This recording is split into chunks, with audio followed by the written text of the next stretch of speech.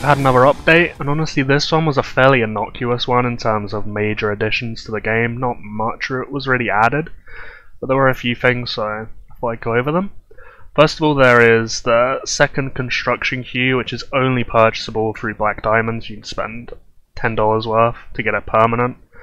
You can get it for 30 days for 50. I don't know why anyone would really want it temporarily when they could just get it permanent, but the option's there. I imagine this is mostly a catch-up mechanic for new accounts, for seasoned players, which I think is the bulk of the player base at this point. This will do very little for you just because you get to a point where all you can do is glory levels on buildings, and honor banners are so restricted as it is that you can't really just speed build through everything. And if you can just repeatedly do it and keep using the speed ups, right? You don't really need both ticking down at once, so I'm not sure this has much of a place in the game really, but it's there. It's something to be aware of. After that we have the combat ability assessment page. This is a bit weird in my opinion. Like, my account's ranked as a B, which is surprising if it's going up into the S tiers. I don't know if it goes to like SS, like troop appearances do too. But I am wondering what an A account is if mine's a B. Like, it ranks my gear as 57% in terms of quality, but I have all gold Kingsguard, for example. I guess you probably need Glorious up in the high levels to really rank high on that, I imagine. It's very harsh in stuff like dragons, which are hard to really get high without huge investment, on stuff like the blessings and I guess level. Because if mine is 30% on level, I have the first two maxed, so it's only the Sapphire Dragon, which I guess is the last 70% of that, which is a bit interesting. So I'm not really sure on the scoring criteria. Just clicking the recommended packs will take you to the store. Nothing too crazy. The best thing about all this is this button up in the top right. So there'll be a claim button here, which refreshes every reset, I assume. And it claims literally everything. Everything you need to click on for awards. So you see there, like, the Epidemic Event, Nobility Payment, Training Grounds, VIP Chest, literally everything you need to click. Just click that and it will all pop up. Your VIP store purchases will scroll across the screen. And it's a real time saver if you're limited on time, of course. Past that we have a few new plates, I think they're described as, in the blessing screen. So you've got down here whatever these are. For most of us this is totally irrelevant, it's just max account rubbish. I haven't even got past this first plate. Maybe in the long term I'll get down there, but it's irrelevant to me, so I imagine it's irrelevant for 99% of you as well. You have to be spending huge amounts of money to be getting down to these levels down here, I imagine. And then Sabrina was awakened, and she's quite a unique awakening, I'd say. If we find her here.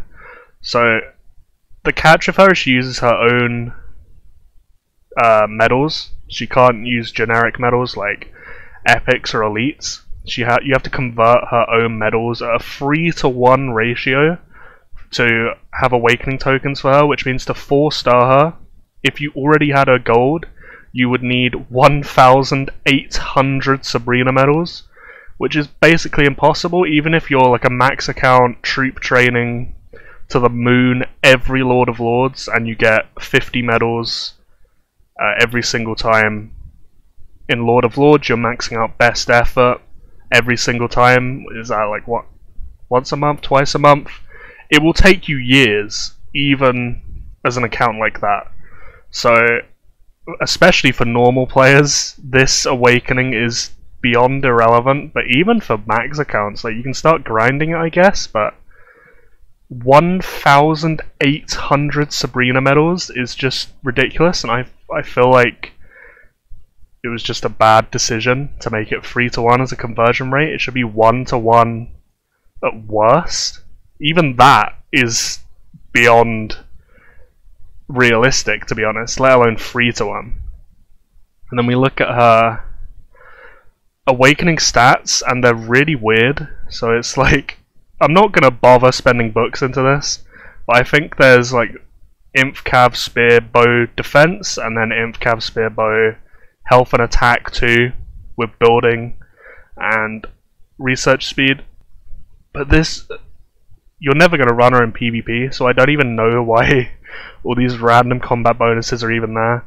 Her 4-star ability basically sums up what this commander is. She's basically a glorified premium castle skin passive.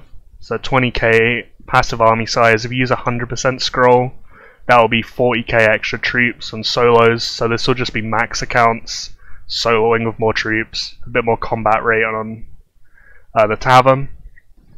And Sabrina basically has no more functionality out of that. So it's a very boring awakening in my opinion, because none of us are ever going to see it 4-starred, we're never going to use it in PvP, none of us are going to care about the research or building speed bonuses, so we can basically just forget she exists really. There's nothing exciting about her whatsoever, to be honest. And then the only other real additions that I can think of, I guess we can look at the patch notes. Where is it here?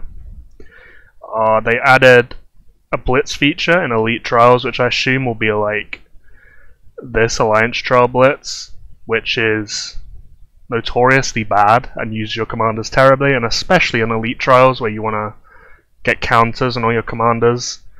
I'm not sure who will really be using that, or who should be recommended to use that. I guess if you have a really busy day, you're piloting someone's account and you're just trying to get their maintenance done or something because they're out for whatever reason, you can just get it done with one click, which is good. They've added a few things like that, like I said here, with the bar up in the top right, which is nice, just some quality of life stuff, but it won't be efficient doing it that way.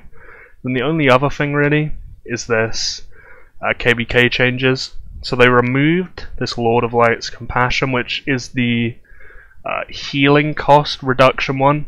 The catch with that KBK is it was only the resource costs. It wasn't speed up costs and healing, if I remember correctly. So it was just a terrible KBK. But the diamond increase one is also terrible in my opinion. I don't like no death KBK personally. I don't like matching into max accounts. You can just solo the whole army whilst you've built a zero castle. But I do know that that's quite an unpopular opinion. But I feel like just going from increased merit to no death back to back to back would probably be what the general player would like most. That I might be wrong on that, but if they're gonna remove the healing cost reduction one, I don't know why the diamond one will stay. The diamond gathering is just, it's just been memed for years. No one likes it. Most people don't do it.